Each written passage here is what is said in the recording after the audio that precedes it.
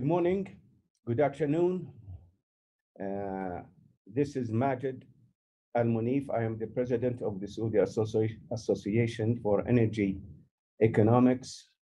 I'm here in my office in Riyadh, Saudi Arabia. That's why I am dressed in, as you can see, in our national summer dress or summer attire.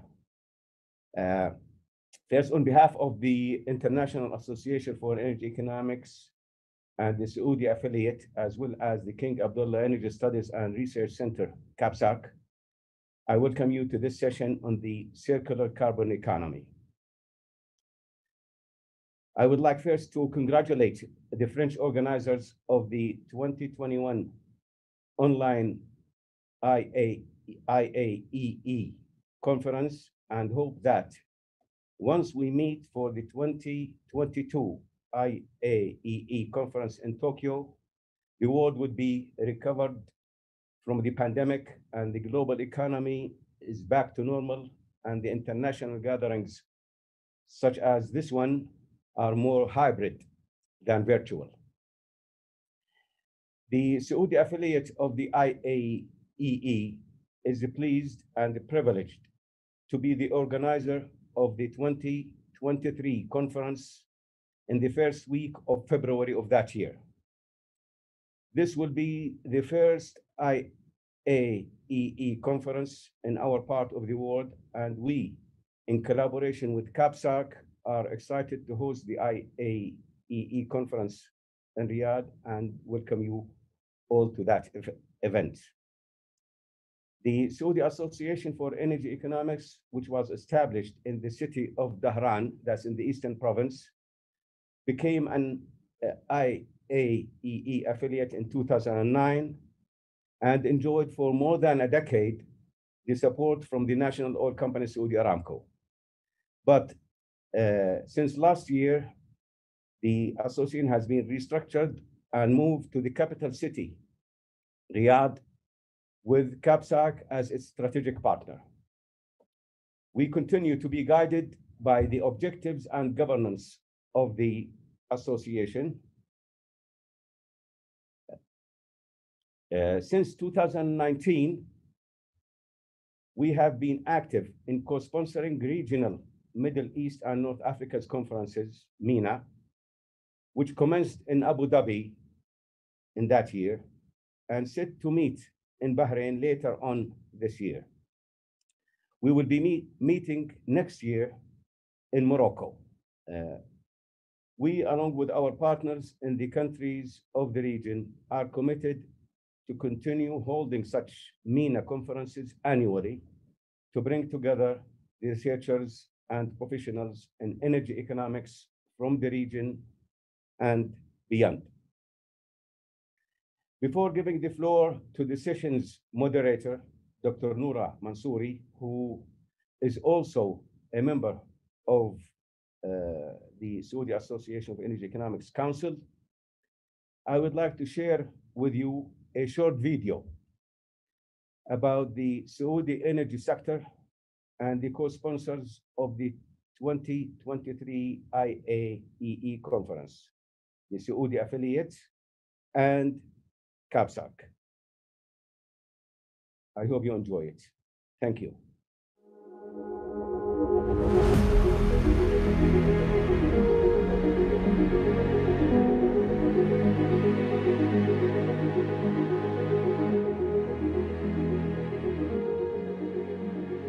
To inform and support policymaking, the Saudi Association for Energy Economics was launched in 2020 to advance the knowledge base on the productivity of energy resources and energy utilization and support capacity building and capabilities of professionals within the energy ecosystem and the kingdom as a whole. SAEE will achieve its aims by focusing on disseminating evidence-based research and engaging in technical and policy-level dialogue to support and inform policy and decision-making among stakeholders. SAEE aims to inform and support improved policies and industry practices that are contextualized and relevant, which can achieve positive economic and environmental goals. SAEE will engage with partners and stakeholders to promote open discussion on policy issues that can improve the environmental, economic, and sustainable performance of energy systems in Saudi, the region, and the world. Partners, including think tanks like the King Abdullah Petroleum Studies and Research Center, which aims to foster dialogue and evidence-based research and design and deliver resources and tools that could inform decisions. SAEE strives to become a leading partner that engages with energy economists, practitioners, and policymakers working towards sustainable energy solutions. We want to use this opportunity to invite you to participate in the annual International Conference for Energy Economics hosted by the IAEE here in Saudi Arabia in 2023.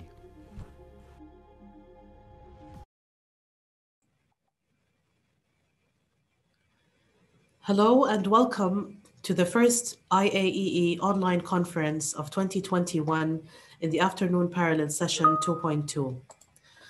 My name is Noura Mansouri. I'm a research fellow at KAPSARC, a research affiliate at MIT, and a founding member and board member of the SAEE. It is my pleasure to be your moderator today. The seminar, co-sponsored by the Saudi Association of Energy Economics and the King Abdullah Petroleum Studies and Research Center on the Circular Carbon Economy, aims to raise awareness of Saudi Arabia's initiatives to combat climate change. The seminar will provide an introduction about the IAEE, chapters in the GCC and the MENA region, and the Saudi Association for Energy Economics, provide a brief on the circular carbon economy framework and its importance in managing carbon emissions, showcase progress in the adoption of the CCE framework globally, and discuss applications of the CCE framework in the kingdom, as well as align the key requirements for promoting the framework further. Under the Saudi G20 presidency, Saudi Arabia proposed the circular carbon economy, endorsed in the 2020 G20 Leaders Declaration by all the G20 countries as a holistic, integrated, inclusive, and pragmatic approach to managing emissions based on the 4 Rs. By encompassing the broad range of pathways and options available, CCE considers different national circumstances while striving to meet our shared global aspirations.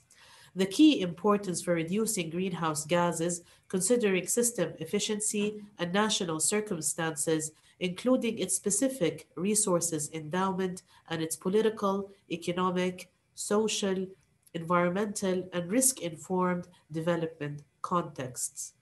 CCE is an energy strategy that advocates the 3 Rs of environmentalism: reduce, reuse, recycle, and recycle carbon. Crucially, however, it adds a 4th R, remove, in an effort to eliminate emissions from the atmosphere, making the 4 Rs of CCE reduce, reuse, recycle, and remove. For sustainable energy transitions, utilization of all energy sources and innovative technologies will offer opportunities to further advance cleaner energy transitions.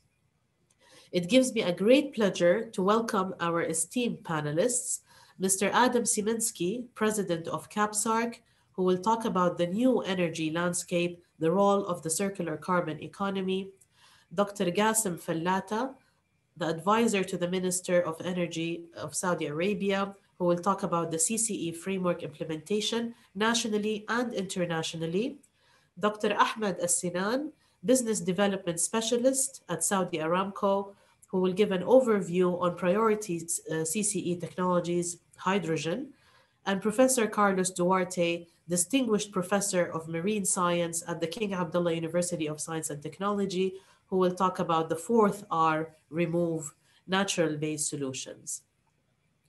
Without further ado, I'll give the floor to Mr. Adam Sieminski.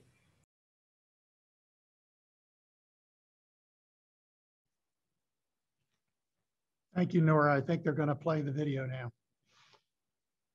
Thank you, Noura, and thank you also to the Association for Energy Economics France for organizing the entire workshop series. I'd like to give an overview of the circular carbon economy concept. It's generally agreed that climate change as a result of rising temperatures is a very important, crucial global issue. Temperatures have risen by more than a degree Celsius since mid-20th century. The scientific community has declared this to be a significant problem if we don't take aggressive actions to reduce emissions. And global leaders have pledged, particularly at Paris in 2015, to limit the global temperature rise this century to well below 2 degrees above pre-industrial levels. There are many pathways to accomplish this goal. We believe that a narrow focus on simply reducing fossil fuels could lead to significant and undesirable socioeconomic consequences. In many sectors, there's no practical solution to abate emissions. Aviation, shipping, heavy-duty trucking, cement, and metal smelting, for example. There could also be issues associated with reduced energy access. And one of the key objectives of the United Nations SDGs is to improve access to modern energy for everybody that doesn't have complete access now. The third and critical area is from an economic standpoint. We have a lot of infrastructure associated with hydrocarbon fuels, and the premature abandonment of things like ports, pipelines, power plants, and so on would lead to significant costs. There is a way that we think, a pathway that can achieve the Paris Agreement goals, but in a more holistic and practical way that uses all options to address CO2 and other greenhouse gas emissions, maybe even generating value for the economy. You know, we started off many years ago with the idea of a linear economy, and in the energy area, that was just produce it and burn it, combust. We then moved to the idea of a circular economy, or 3 Rs, reducing, reusing, and recycling. And in the linear economy and even the circular economy, it deals with material flows. A new idea emerged recently, and that's the circular carbon economy. And now we focus on energy flows and how to deal with those and add a 4th R or remove. If you think about all 4 of these Rs, this broadens the opportunity set available to deal with carbon emissions. Reduce options include things like energy efficiency and renewable energy, nuclear energy, and certainly all of these options are dramatically supported in Saudi Arabia and many other countries around the world. Reuse and recycle includes things like supercritical CO2, enhanced oil recovery, carbon to chemicals, carbon to fuels, and carbon to other materials. Adding this 4th R, remove, allows emerging technologies like direct air capture, the work that's already being done around the world on carbon storage, and even nature-based solutions as additional options to deal with this powerful greenhouse gas. In order to explain these options further, last year, KAPSARC worked with a number of leading international organizations, the IAEA, the International Renewable Energy Agency, the Nuclear Energy Agency, the Global CCS Institute, and the OECD Policy Office to write a series of reports on carbon management that form the CCE guide to the 4 R's: reduce, reuse, recycle, and remove. This is all available for free on the cceguide.org website. It presents a series of reports with practical information for policymakers to understand the challenges and the opportunities that are presented within each of these elements. And it includes some cross-cutting issues like hydrogen and the policy changes that might be needed to really advance the technologies associated with the circular carbon economy. In November of last year, the G20 summit leaders endorsed the idea of the circular carbon economy platform. They recognized that this was an important way to reduce emissions that would take into the national circumstances associated with many countries who might not be normally associated with the reduce only idea. The CCE is voluntary, it's integrated, it's pragmatic, and it's complementary to economic growth in our view, but it still allows for enhanced economic and environmental stewardship. The other development that occurred at the Climate Summit, which was held in Washington recently, is the formation of a new international institution dedicated to developing long-term strategies to reach global net zero emissions. The Net Zero Producers Forum includes Canada, Norway, Qatar, Saudi Arabia, and the United States. These countries collectively represent 40% of global oil and gas production. And they are looking at 4 key areas: development of methane abatement strategies. Methane is another important greenhouse gas in addition to carbon dioxide. Advancing the idea of the circular carbon economy approach, developing and deploying clean energy and carbon capture and storage technologies, and also diversifying economies away from high reliance on hydrocarbon revenues as a main driver of the economy. The Net Zero Producers Forum, I think, will offer an opportunity for discussion of other pathways associated with dealing with greenhouse gas emissions that go beyond simply focusing on demand alone. Finally, I wanted to just mention the idea of implementing the circular carbon economy framework, both globally and here in the Kingdom of Saudi Arabia. There are 3 key areas: technology, policy, and markets. In technology, advancing R&D and pilot projects, policy, finding enabling mechanisms for the deployment of CCE technologies. And in markets, among the key things is developing robust measurement, reporting, and verification systems, and to delve more deeply into the idea of the circular carbon economy framework. Our next speaker, Gasem Fallatah, will discuss the international and national framework. Thank you.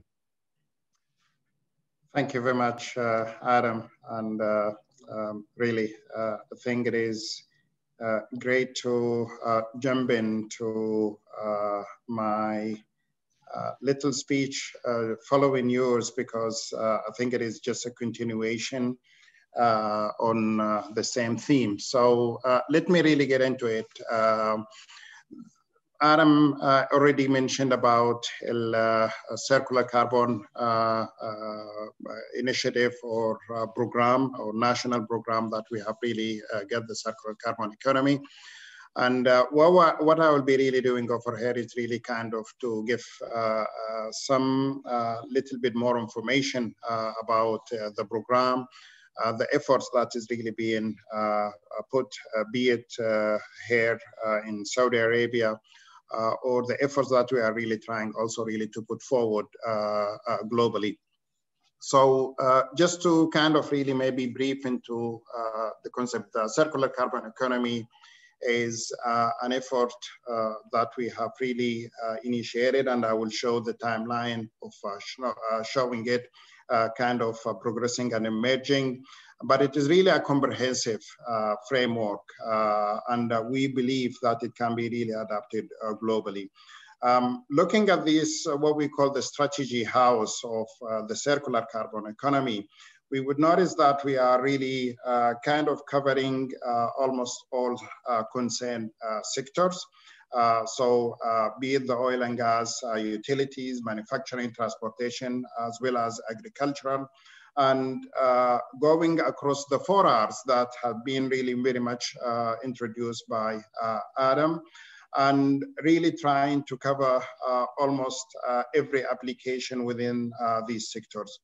Not only focusing on that technology side of it across the 4 Rs, but we do believe in order for us to have a comprehensive framework that will be really successful, there is a set of enablers that needs to be really actioned and played in order really for it to be successful. So across the enablers, we do believe one very important enabler is really the engagement and communication. And I do believe talking today about circular carbon economy and explaining it is really one form of the communication that we are really trying to do. We do believe that finance is really very important, because in order for us to really achieve our aim by implementing this framework and reaching to the abatement levels that we would like really all to reach, there got to be really some financial enablement, particularly with those technologies that are yet to be matured and financially feasible for it really to be kind of utilized. Policy and legal, Adam indicated that definitely there got to be really changes from the current status that we are really into. Infrastructure, lots of infrastructure needs to be really made available for the different industries to utilize. And in order to be also cost effective, there got to be really these kind of commonality and utilization of some of the infrastructure.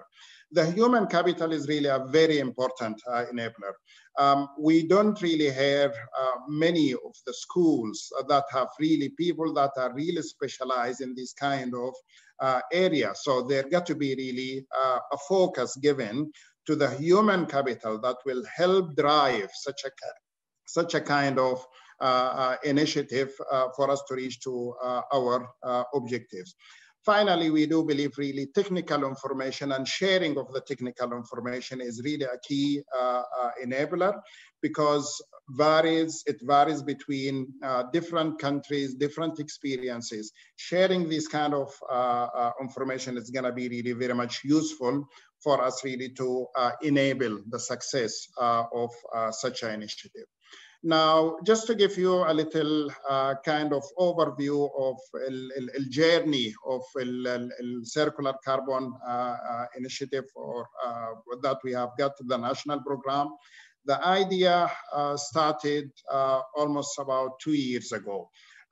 And it was the vision of His Royal Highness, the Minister of Energy, who delivered the speech on circular carbon economy. And that was really back in October 2019.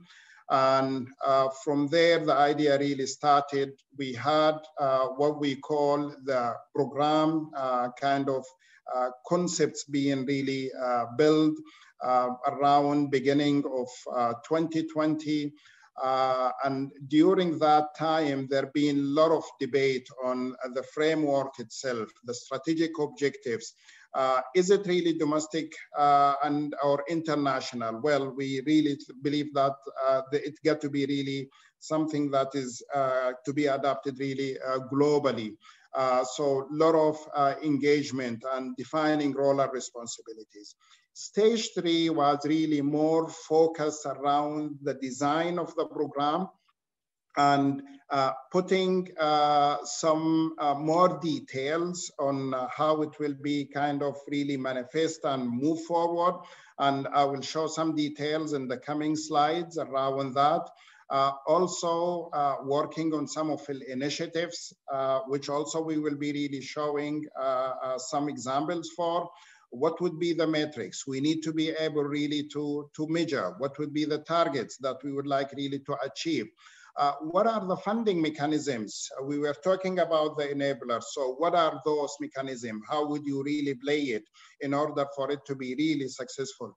As well as the international engagement. As I said, in order for a circular carbon economy program to be successful, or the framework itself to be successful, it got to be really adapted internationally.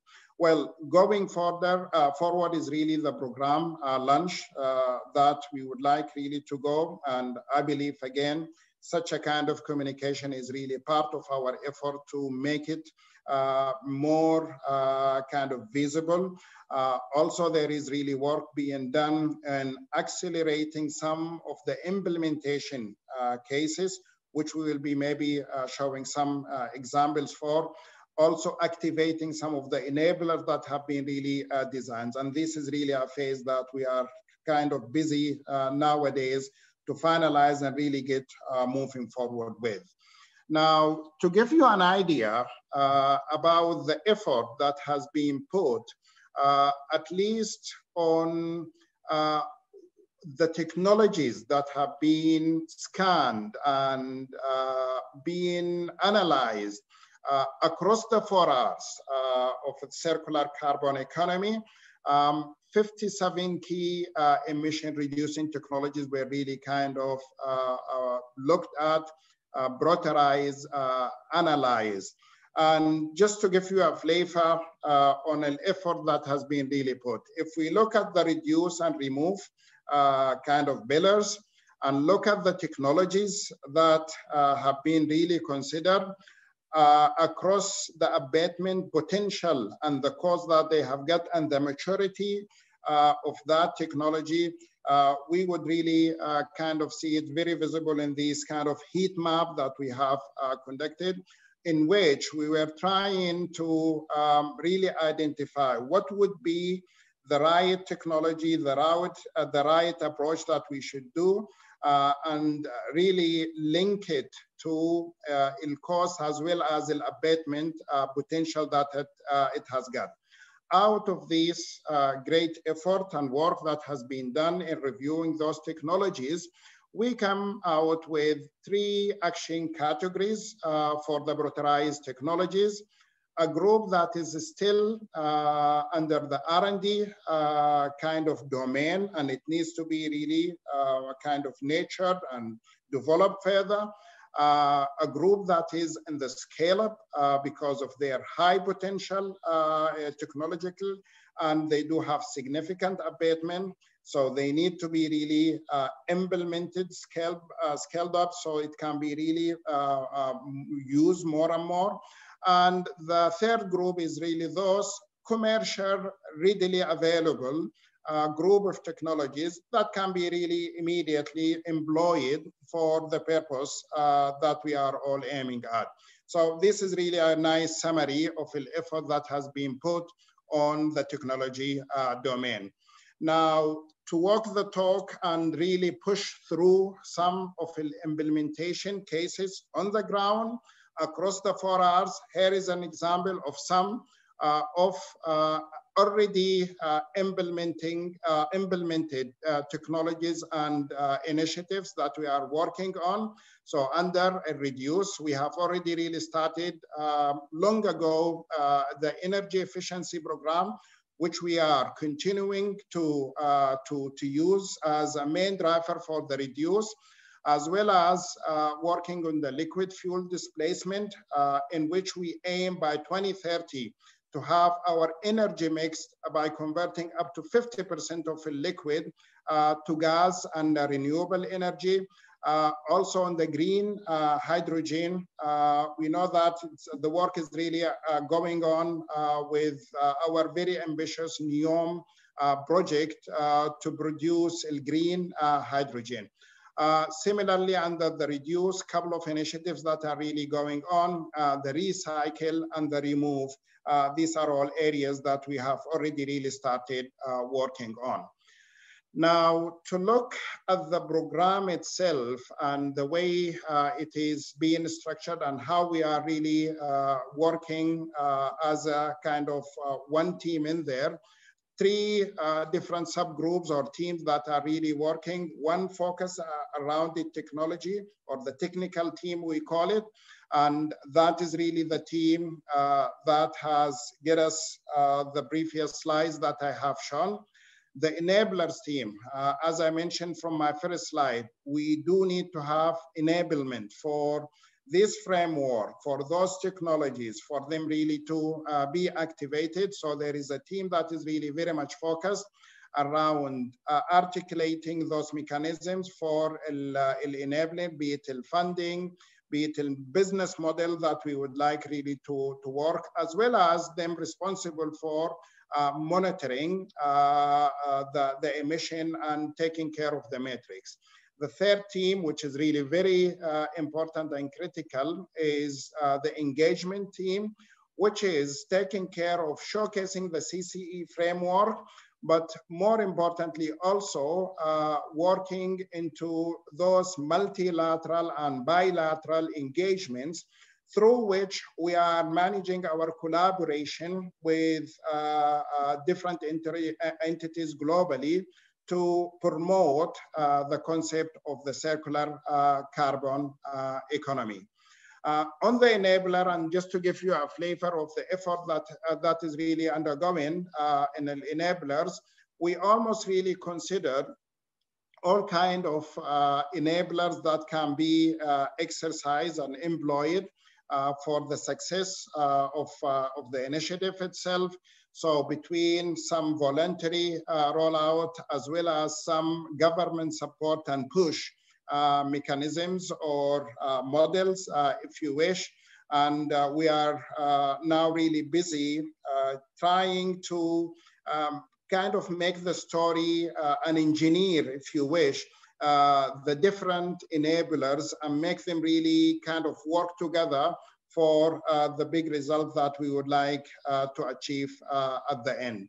Last but not least, I would like really to shed light on a recent initiative, and we do believe it is a continuation of our efforts for managing emission, which is the Saudi Green Initiative, as well as the Middle East Green Initiative, through which a circular carbon economy is a key element, and we are promoting further an agenda of a circular carbon economy through these two initiatives.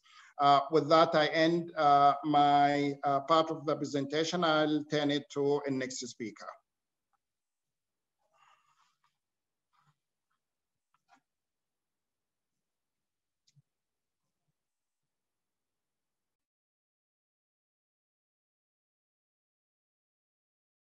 Thank you very much, everyone, for the invitation. I'm very glad to present to you today an overview on priority CCU technologies, and particularly the hydrogen, as hydrogen and CCUS have been identified as two focus areas or two focus technologies within our national circular carbon economy framework.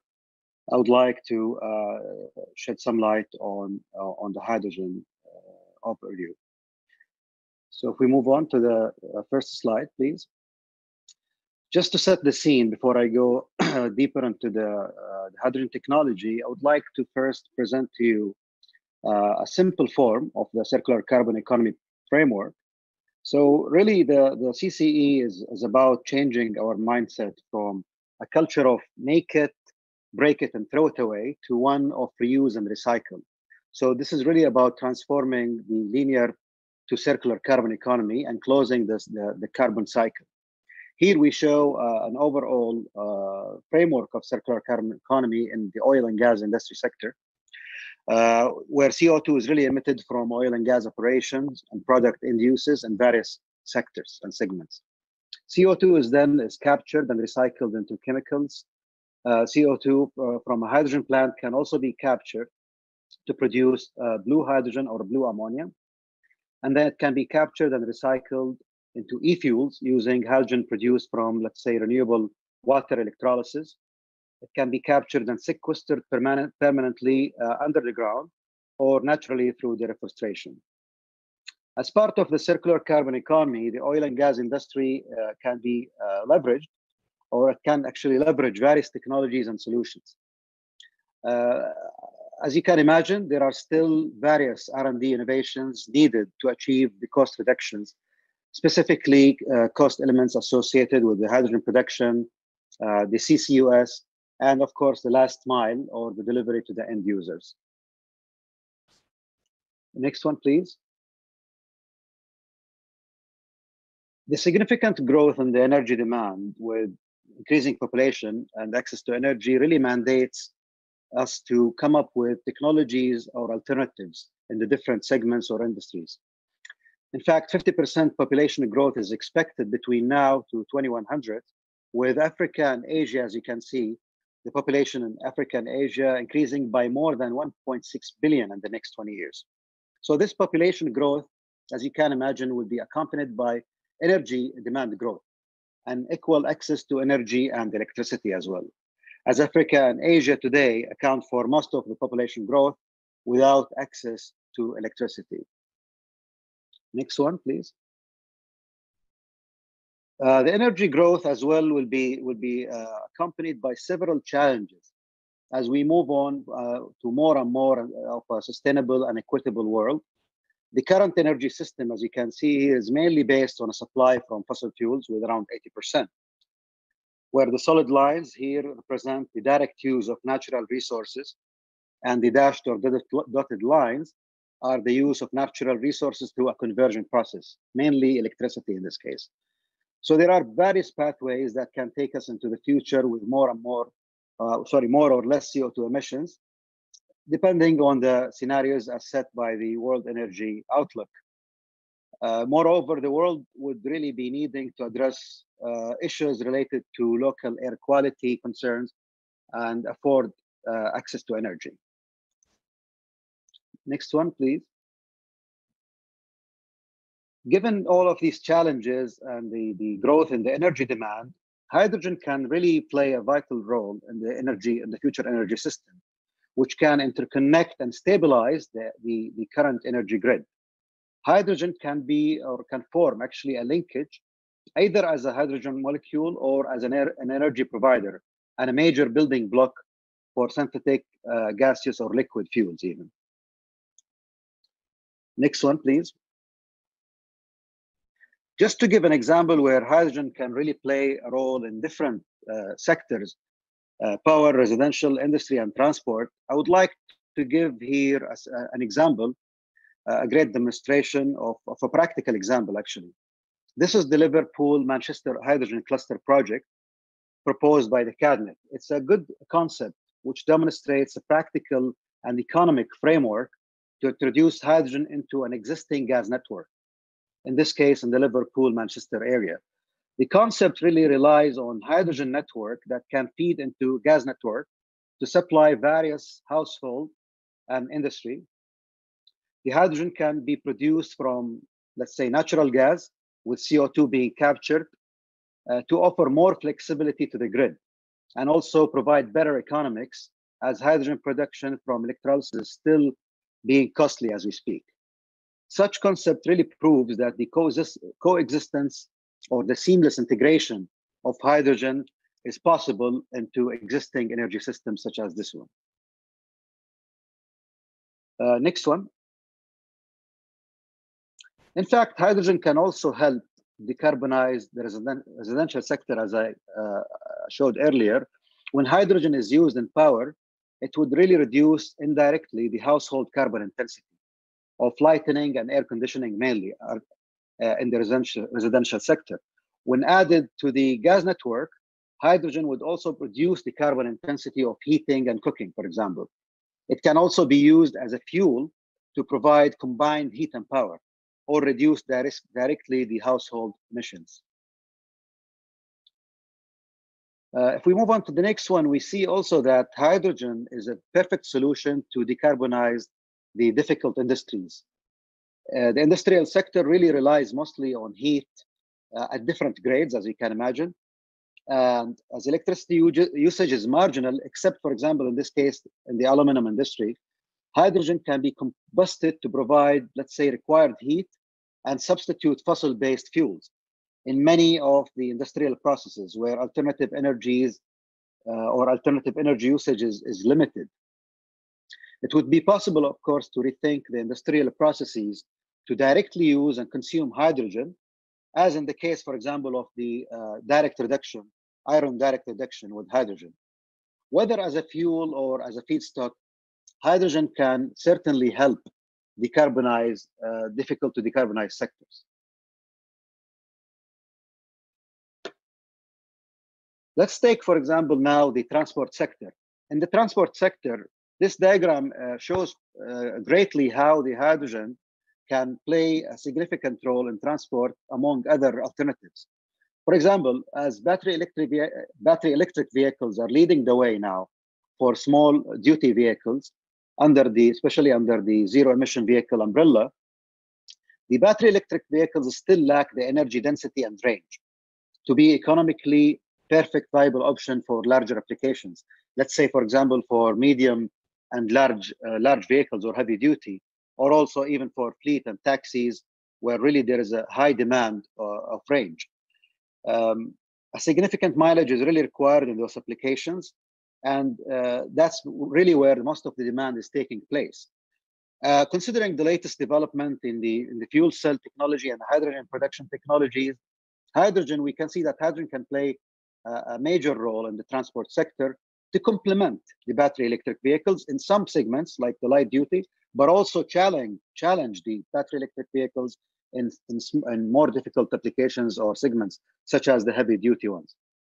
This presents an opportunity for major oil and gas companies to position themselves and establish themselves as major suppliers of hydrogen to the transport sector, and potentially even offer oil-based or hydrocarbon-based hydrogen as a ZEF alternative in the road transport to capture this growing market opportunity.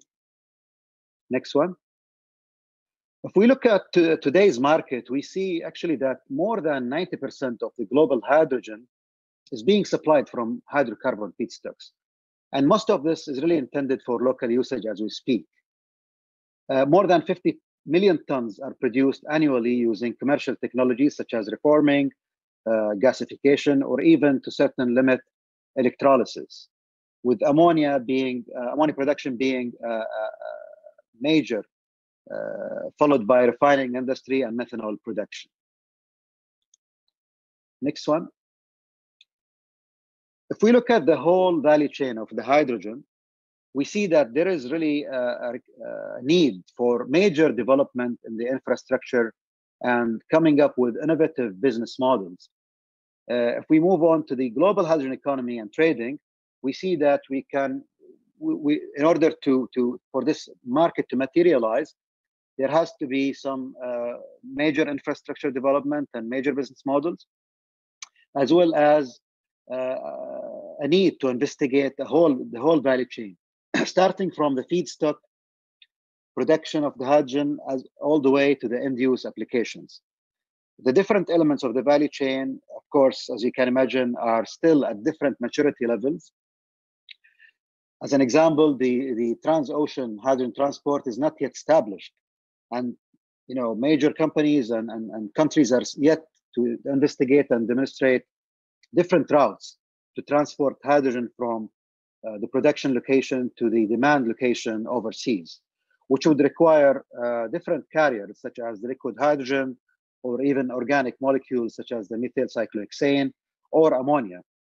Once at the destination country, hydrogen needs also to be extracted from those carriers for final consumption or usage. In the case, for example, of ammonia or methyl cyclohexane, or even in the liquid hydrogen would require regasification to produce hydrogen again and use those molecules in the different applications. Lastly, I would like to mention that in the kingdom, we have already demonstrated parts of the hydrogen supply chain. If we move on to the last slide, in fact, we have already built and inaugurated a hydrogen fueling station in Dhahran Techno Valley, which is now serving a small fleet of hydrogen fuel cell vehicles and buses in Aramco and Dhahran area.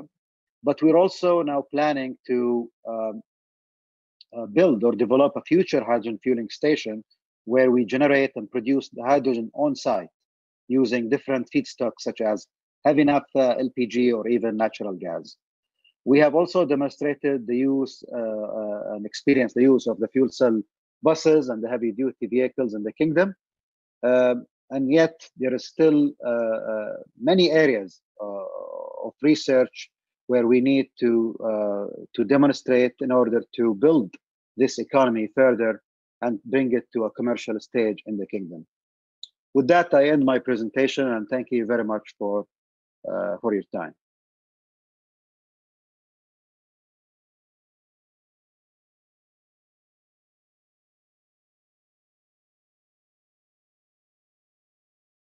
I would like to contribute to the discussion of the circular carbon economy by talking about nature-based solutions and the role they play in supporting one of the 4 R's, which is remove.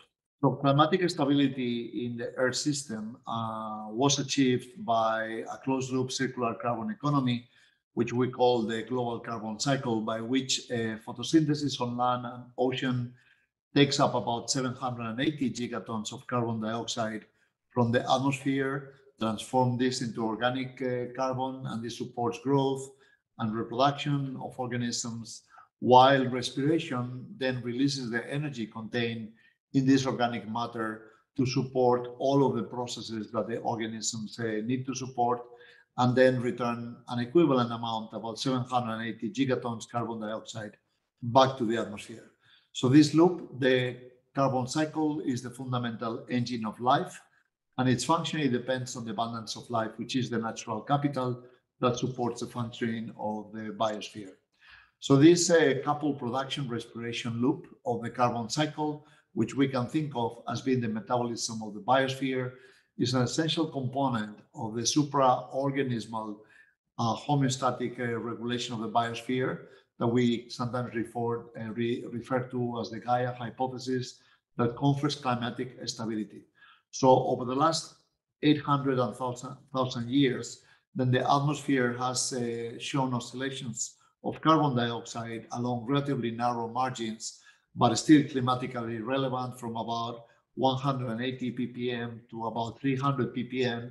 But then due to human release of greenhouse gases and carbon dioxide, the concentration of carbon dioxide has really increased beyond these limits over the past 150 years to now reach about 416 ppm. So we are now away from this narrow oscillation of carbon dioxide that maintain climate stability nearly a million years. So recognizing the importance of achieving a balance between emissions and removal of carbon dioxide, the Paris Agreement in the Article 4 pledges to achieve a balance between anthropogenic emissions by sources and removal by sinks of greenhouse gases by the second half of the 21st century.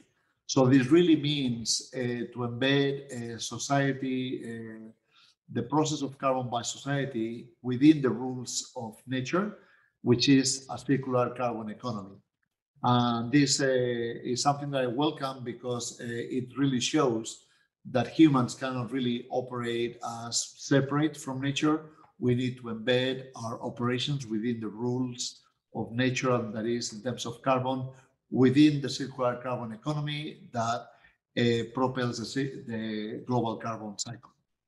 So if we go now to the circular carbon economy, and I'm sorry about this busy diagram, but basically shows the circular carbon economy in terms of how we manage carbon in products and also how we manage biological carbon.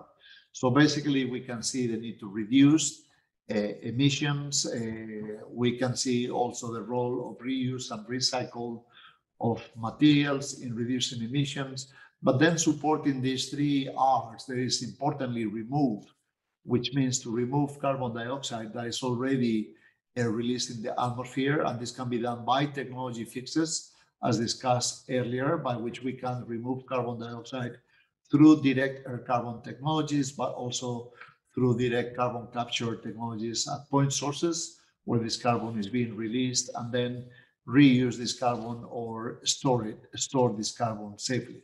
But alongside these technology fixes, there's also a family of remove solutions that are actually based on nature-based solutions. And those are the ones I would like to focus the rest of my presentation. So if we zoom into nature-based solutions, this can be defined as an approach to decarbonize the atmosphere. That means remove the excess carbon dioxide that is already present in the atmosphere by recarbonizing the biosphere and increasing the amount of living carbon in the biosphere, because remember, we have lost about half of the forests, historical forest extent in the biosphere, and also half of many other important ecosystems with a role as carbon sinks, such as mangrove, seagrasses, and salt marshes. So nature-based solutions restore the abundance of life on land and oceans, and in doing so, they also restore carbon sinks and contribute to decarbonize the atmosphere. So the earliest contribution to nature-based solutions was focused on afforestation and forest ecosystem restoration and management. That continues to be one pathway of deploying nature-based solutions, but also the restoration of coastal wetlands, including mangroves, seagrasses, and salt marshes, which we collectively call blue carbon, has emerged as a very powerful contribution to nature-based solutions to mitigate climate change. Increasing the stocks of organic carbon in soils can also play a significant role in removing carbon dioxide from the atmosphere, while also improving the fertility and the status of soils to support production. And then also managing soils, we can add biochar that contributes to retain moisture in soils and also increase soil fertility, while also sequestering carbon in the soils. And then we are now recently looking at seaweed farming as a scalable solution that contributes to generate a product of value in many sources, but also at the same time contribute to support carbon sequestration in the ocean. So the earliest contributors to nature-based solutions were all based on managing plants and seaweed, but more recently we're also looking at the opportunity to manage animals to contribute to support nature-based solutions.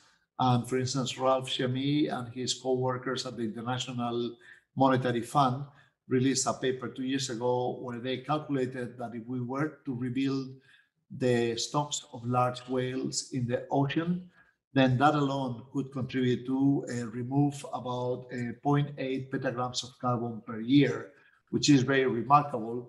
And this will be done directly by increasing the stock of carbon locked in as biomass of whales, but also through the role of whales in pumping carbon and enhancing ocean productivity and the delivery of carbon to the deep sea, where carbon is sequestered and locked away from exchanging to the atmosphere. But beyond whales, we can also restore the abundance of many other large marine animals, which abundance has been declining over the past 100 to 100 years. And in doing so, we can actually enhance the contribution of large marine animals and rebuilding the stocks of large marine animals to nature-based solutions and removing carbon dioxide. So if we now look at the family of nature-based solutions, the first proposals were actually made just about 15 years ago based on afforestation, and the Billion Tree campaign was launched. Then blue carbon and conservation and restoration of mangroves, salt marshes, and seagrass meadows was also added. as a new member to the family of nature-based solutions, followed by management of agricultural soils to increase organic carbon stocks in soils, seaweed farming proposed in 2017 to also be an important strategy to sequester carbon in the ocean, and the ambition of a forestation program also multiplied 1,000 times from 1 billion trees to a 1 trillion tree campaign last year.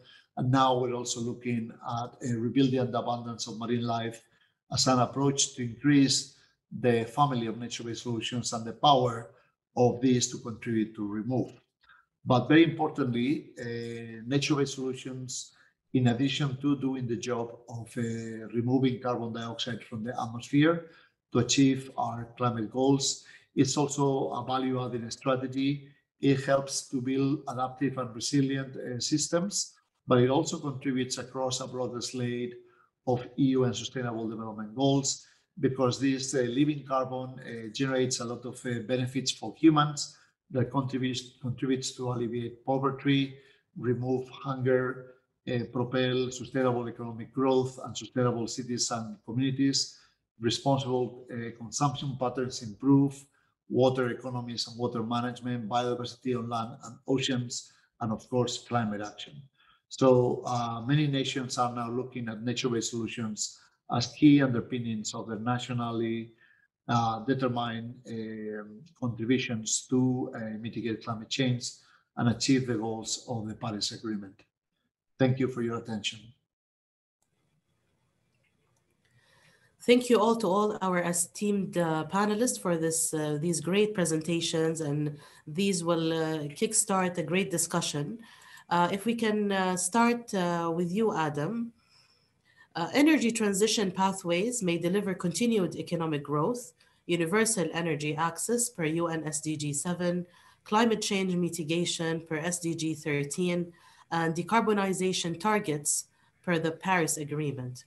To balance these ambitions, the world eventually needs to move to zero carbon emissions while ensuring economic development.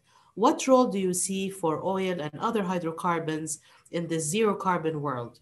Will extraction, transport, and combustion be possible without accumulating more greenhouse gas emissions in the atmosphere? Thank you, Noura, for that question. And my video has been turned off by the host, and perhaps they can start that for me. There we go. Thank you.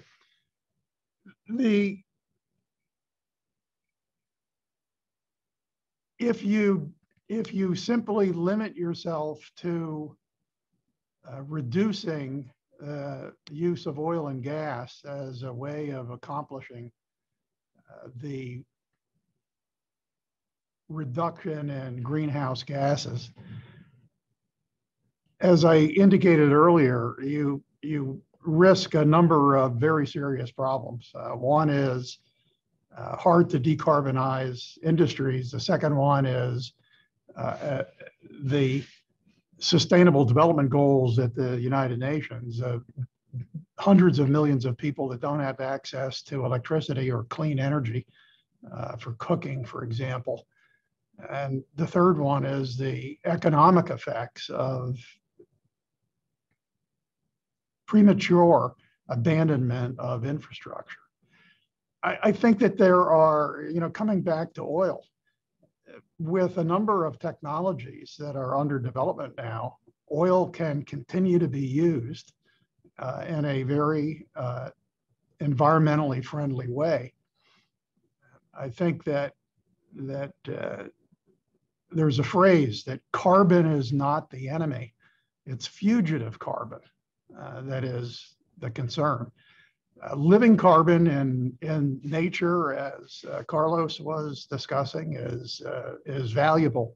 Durable carbon is where it's locked up is not harmful, and finding ways to make sure that carbon remains durable is a useful application of technology. So coming back to oil, I think that there are going to be opportunities through things like direct air capture and and enhanced oil recovery of ways to continue to use oil in those places where it's needed and coming from those countries who depend on oil for their own economies, to do it in a way that's friendly.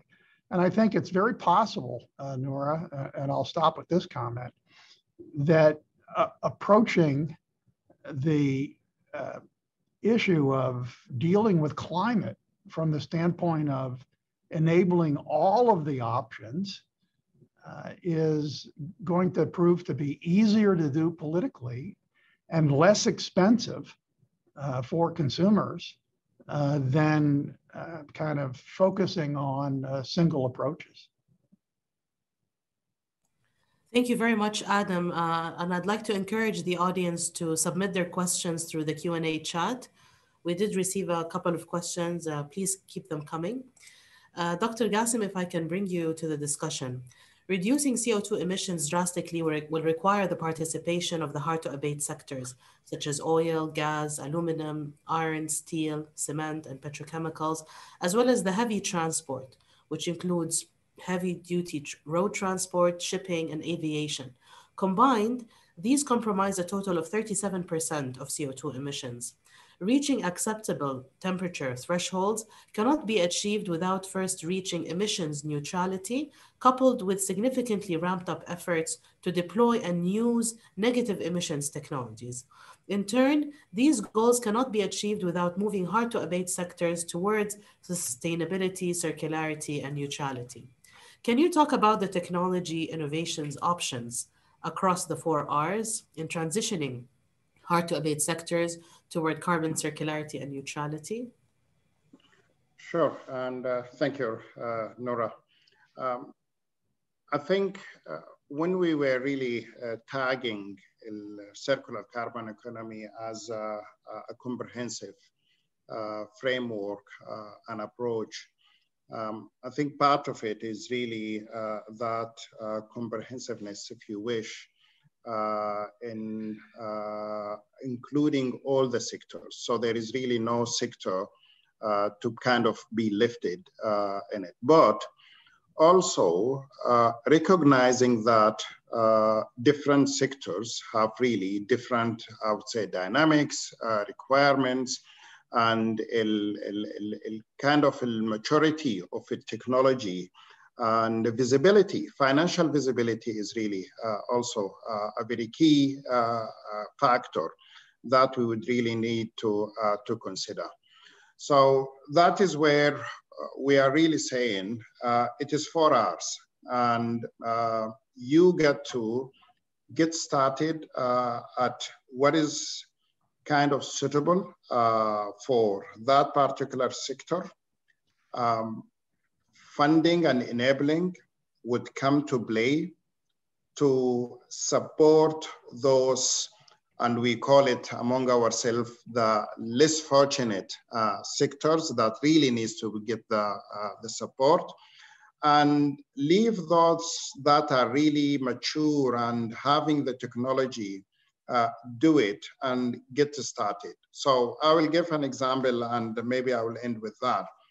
In the roadmap we have put for the implementation for the CCUS through the framework, we started immediately with those already commercialized available technologies within those sectors that are really easy to abate. And they have really significant, if you wish, emission to be abated. At the same time, we injected, or planning really to inject, because this is something that we are really finalizing and working on, the enabling for those hard to abate, because we believe that they need really to be bridged and brought to that same level like those that are really already matured and ready for them to abate. So cement industry, very hard to abate. Utility industry, very hard to abate. Today, the technology is not there. So you need really to kind of help them with some of the technology, and that will be really costing much higher than their ability for them really to do it alone. So that is really when the enabling aspect really would come for you really to bridge. But you need really to do it in order for you to encourage that maturity of the technology and applying it, because it will never really happen before you kind of push for it and put it into practice. So that is really the comprehensiveness that we are really putting. Over the time, as it really mature, it will be kind of then withdrawn and leave it to kind of a natural, I would say, adaptation, if you wish. And that will really help to kind of get every sector being taken care of. Yeah. Thank you very much, Dr. Gasem. Indeed, the hard-to-abate sectors are difficult to abate. And this is one of the advantages of the circular carbon economy, is that it allows the participation of these sectors. If I can go to you, Dr. Ahmed, there's a question from Juan Jose Gil Fernandos. How efficient is hydrogen combustion in relation to natural gas combustion? How much energy is lost in hydrogen combustion in comparison with natural gas? Thank you. I think not sure if everyone saw that, but I answered that hydrogen has actually about 30% of the energy content in methane or natural gas, which means, you know, if you think about it from kind of a physics perspective, you need approximately 3 units or cubic feet of hydrogen to deliver or produce the same energy of 1 unit of natural gas. So I think that tells you about that energy content. Thank you very much. And if I can move to you, Professor Carlos, you coined the term blue carbon and described the coastal ecosystems as hidden forests of the biosphere. Can you talk about the potential of blue carbon in mitigating climate change? Yes, thank you, Dr. Noura. That's actually a very appropriate question to celebrate World Ocean Day, which we are celebrating today. And for decades, we had overlooked the power of the ocean to contribute to solutions. We were called them a hidden forest, the role of marine habitats in sequestering carbon and also defending our shorelines. So in this context, when we aggregate the mature components of blue carbon strategies, including seagrass, salt marshes, and mangrove conservation and restoration, we calculate that the potential to contribute to the net removal of greenhouse gas emissions will be about 3% of all the effort required. But when we add other components that are emerging that are also ocean-based, then the scope raises to maybe 10 to 15% of the global reduction in greenhouse gases that will be required. Thank you very much, Professor Carlos. Adam, there's a question from the floor to you. The policy package includes all policy instruments, pricing, regulation, direct investments. However, these policy instruments overlap. Once the pricing instrument is implemented, regulatory instruments may not be needed. Please clarify. Well, that's a good question, Noura. I think that, first of all, having a value on carbon certainly makes it a lot easier to understand the economics.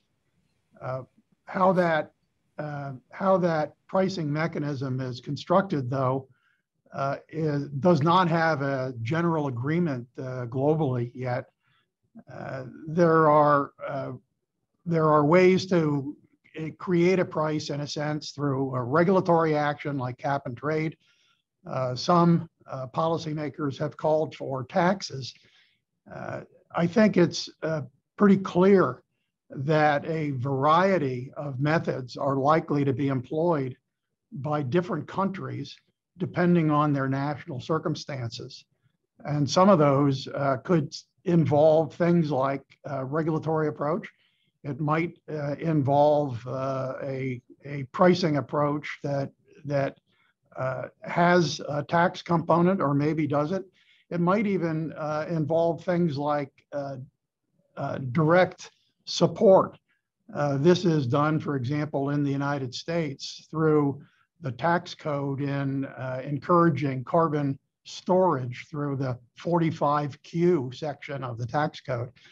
So I think that the point of mentioning all of these items that were raised in the question is that that all of these instruments, whether they're pricing or value-related regulatory instruments or other financial ways of encouraging adoption of CCE technologies, are likely to be employed in different places at different times.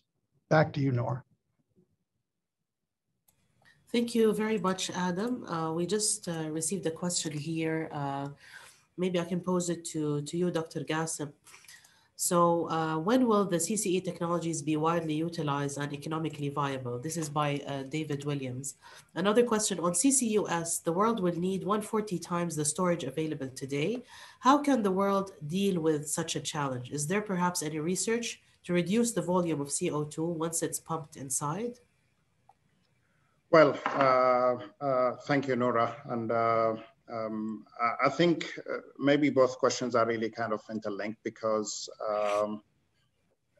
currently the effort, at least from our really perspective, is really to verify the storage capacities that we have really got, because we do believe that the whole world is not going to be really in short of storage, but there are really a lot of effort that needs to be really put on verifying capacities. And along with that capacity, there got to be really some other, I would say, associated requirements on those storage. The safety required in there and the kind of the sustainability of that storage and kind of ensuring no leakages that would happen. And there is no also really communication happening between different kind of reservoirs that is really being pumped in this CO2. So there are really a lot of technicalities that needs really to be done. Now, when I think it is really a question of the implementation, the research focus. And this is why we said in our approach, we are starting with 3 groups of technologies, if you wish. Some that are really in the R&D because we would like really to push it forward. We'd like really to develop it further. Some that are past already the lab, if you wish, and the kind of the initial stage, early TRL, and it is really to be pushed into the scaling up for it. So this is really another group that we are really working on. And those that are really ready, just really expanding using them. So probably there is no direct answer for the when, because really it is a matter of maturity of that technology, implementation of it, and adaptation for it. And we are really very much keen in pushing in all fronts. When it comes to technologies for sequestration or storage, I think the focus for us is really not only on reducing the volumes that are really happening in underground, rather really to focus on the capacities that we have got. And as I said, all early indications are showing that there are huge, huge storage capacities scattered all around.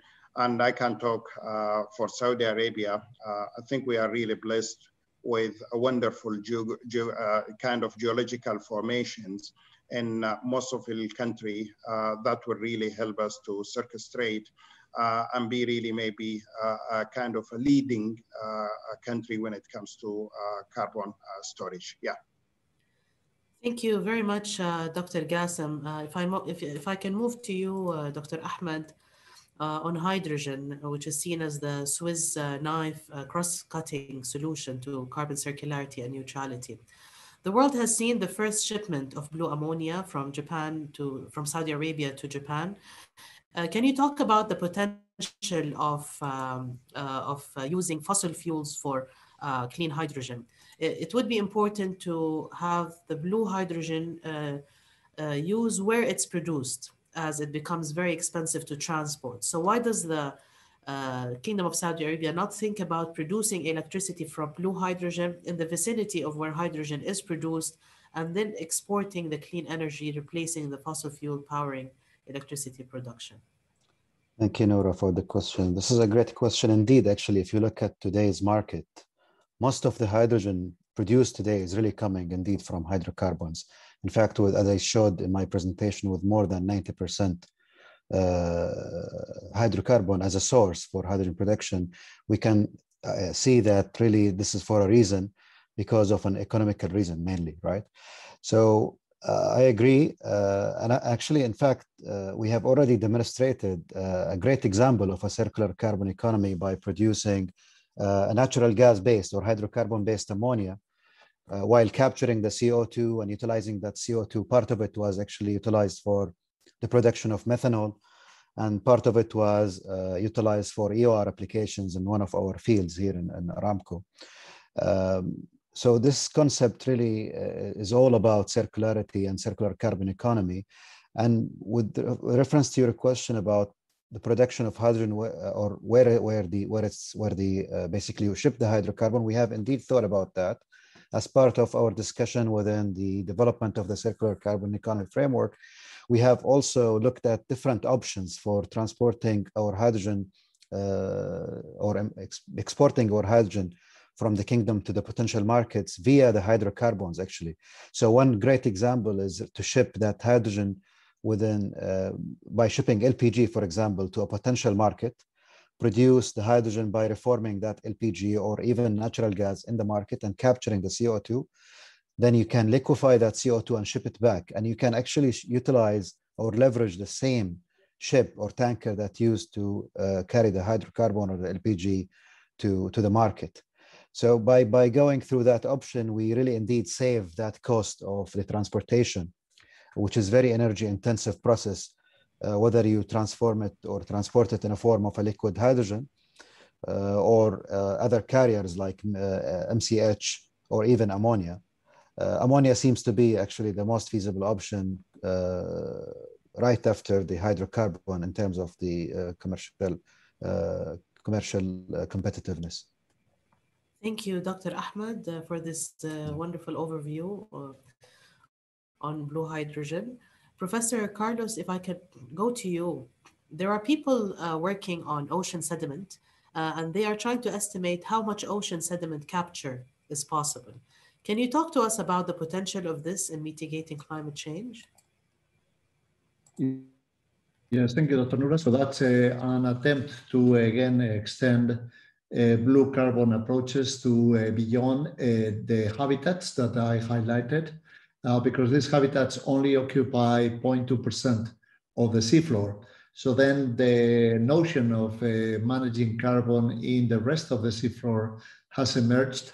And for instance, trawling for fishing has been shown to disrupt carbon stocks in sediments and therefore lead to emissions.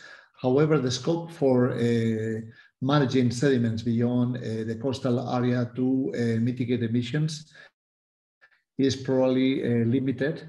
And my recommendation on this emerging interest is to focus on hot spots for carbon, such as fjords and the deltas of large rivers where carbon stocks are very large, and therefore protection might yield benefits in terms of reduced emissions as well. But this is still in the early stages of research, and there's now a number of international programs that are going to be looking at options to manage sediments in continental shelves to also reduce greenhouse gas emissions. Thank you very much, Professor Duarte. Adam, if I can pose a question to you, what are the potential impacts of the circular carbon economy, and how can they be harnessed and unlocked? Well, Noura, I think that it might be interesting to say, what are the potential effects of not implementing the circular carbon economy? There are a number of people who see the circular carbon economy as a kind of being advanced by oil and natural gas producers as a way to defer or deflect the focus on banning oil and gas. If you think about, again, the concept of the circular carbon economy as it was endorsed by all of the G20 countries, including a number of consuming countries, is integrated and holistic. What it says is it does not say don't reduce. It doesn't say avoid efficiency. It doesn't, it's a positive approach. It says use every tool in the toolbox. If you're building a house, you need more than just a hammer. You have to have many tools to create a true path and an affordable path towards net zero. Coming back to the idea of, you know, what is at the heart of this view, it's quite simple. What it says is that if you try to concentrate on any one of the 4 R's, whether it's reduce, reuse, recycle, or remove, you're probably raising the costs.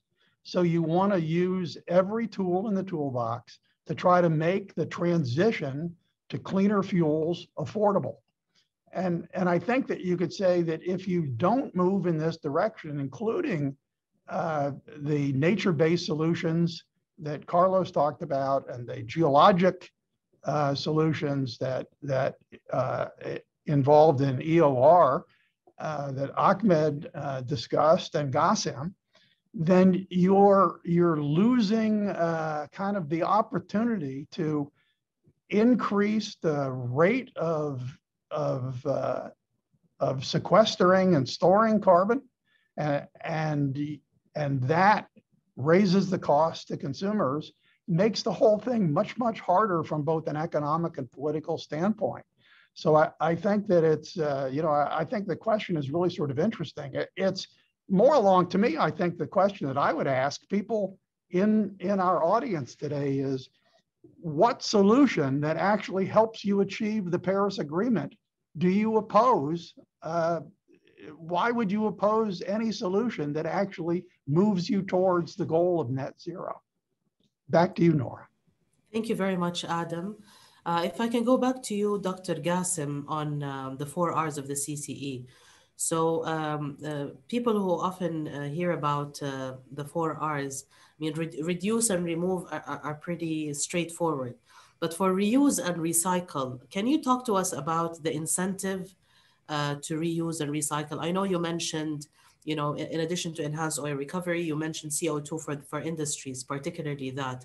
Without a price on carbon, what would be the commercial incentive for companies to reuse and recycle carbon?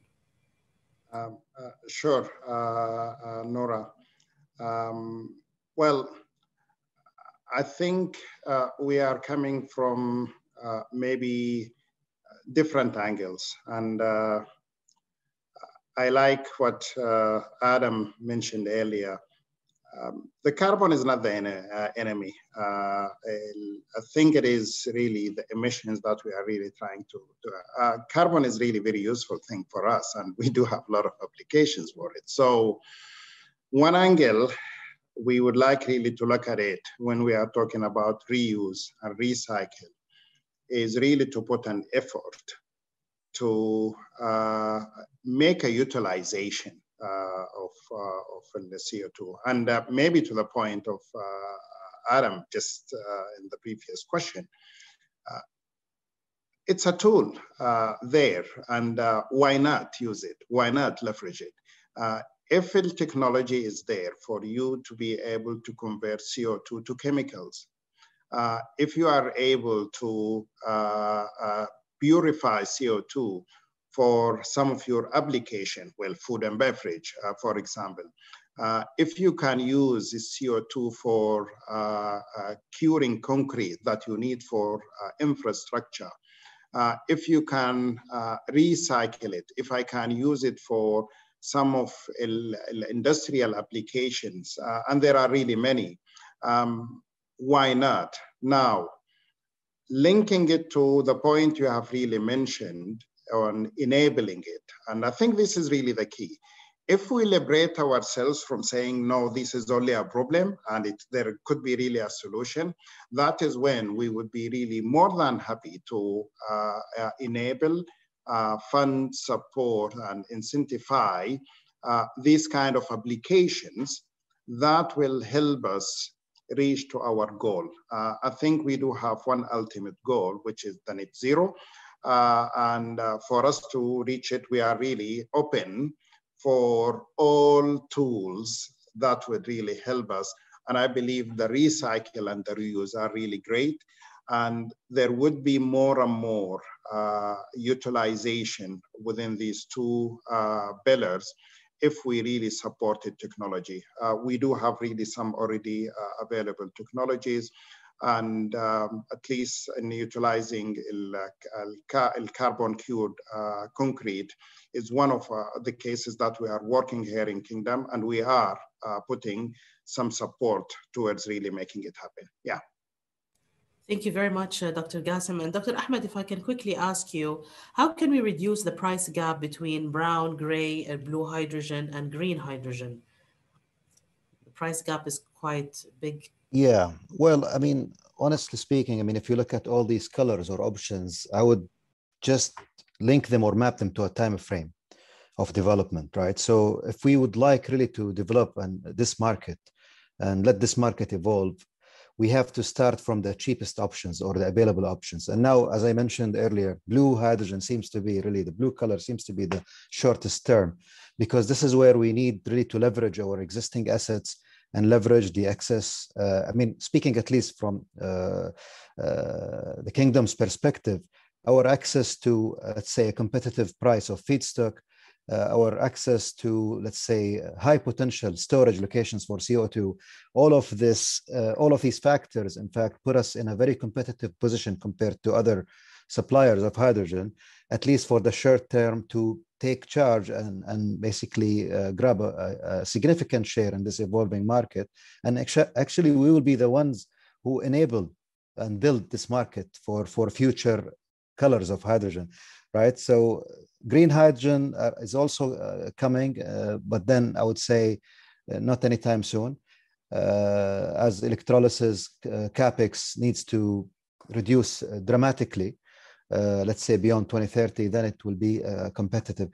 I mean, if you speak about gray hydrogen, it's available today, it's competitive, but then there are also different market requirements. Some markets will only accept carbon-free or low-carbon hydrogen. And this is where we need, I see all of these hydrogen colors complementing each other's, but then the price will evolve and by time as the technology gap becomes smaller and smaller. Thank you, Dr. Ahmed. And if I can pose the last question to Professor Carlos, you talked about nature-based solutions as a great potential in mitigating climate change. How can we accelerate this momentum?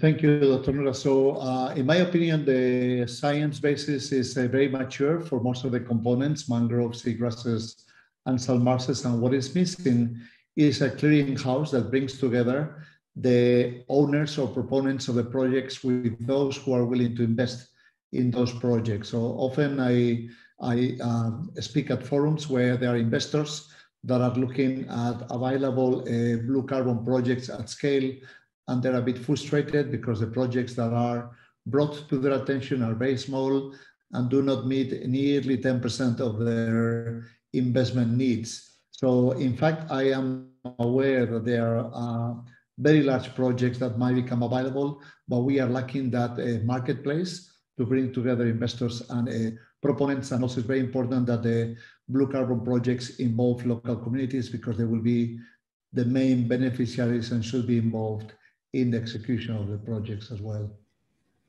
Thank you very much, Professor Duarte, and I'd like to thank our esteemed panelists for a great and wonderful discussion. Thank you to our attendees for joining us at the first IAEE online conference of 2021.